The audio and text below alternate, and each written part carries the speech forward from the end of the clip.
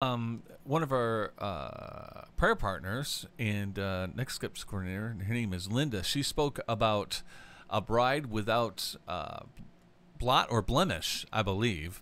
And she was basically talking about, I loved how she started out by just kind of saying that sometimes I feel like I've got a lot going on in my life and I'm not even close to kind of having things together.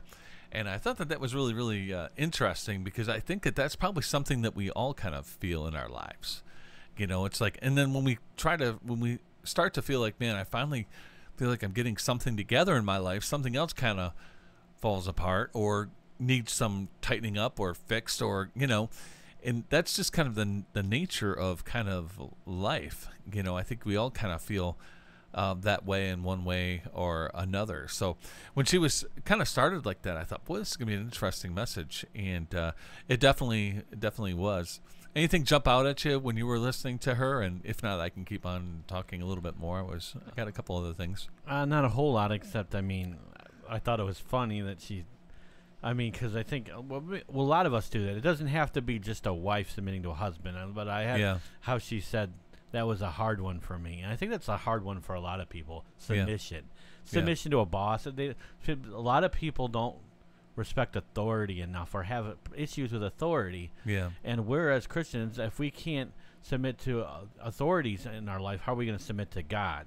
Because it ultimately comes down to submitting to God. And if we're submitting God and we trust God with the process of giving us a husband and wife, then we trust that we will they'll even each other out as husband and wife.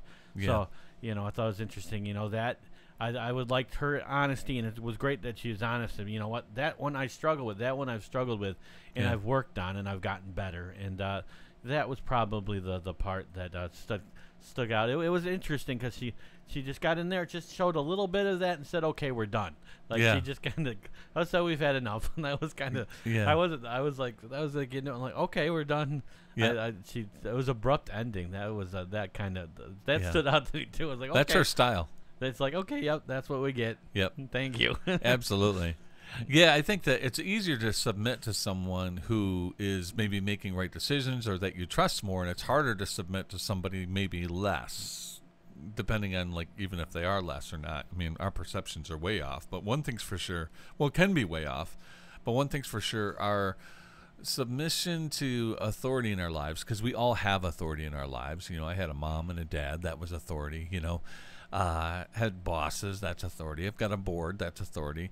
And how we submit to people in authority is really a reflection, I think, of how we submit to God. People that struggle submitting to leadership here in the earth, it's just a kind of a tie tale of, boy, that might be something else going on in my life too. That's something we can always think about. So yeah, it was an interesting message, that's for sure. Yeah, the only other thing also that just came to my head was there is a lot of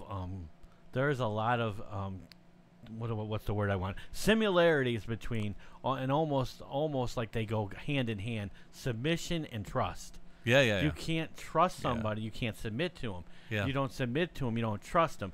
Another good example is if you drive in the car with somebody you don't trust, and you're afraid they're going to get in an accident, or you trust them that they're going to drive and get you someplace safely. Yeah. You're submitting to their driving. Yep. And you're submitting it. It's not your job to judge them if they're driving, and you're trusting to sit in the car while they're driving.